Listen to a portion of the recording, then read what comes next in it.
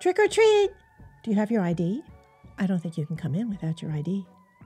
No, must show ID. Check your animal companions, your dogs, your cats, your horses. Make sure that their tags are updated. Make sure that their chips, if they are chipped, if that's current information, because Halloween, like many holidays, is a time when our animal companions can get lost easily. You think, oh yeah, I take good care of my animal companions. I keep them safe. They would never, ever get out. Well, I'm telling you, it can happen that fast.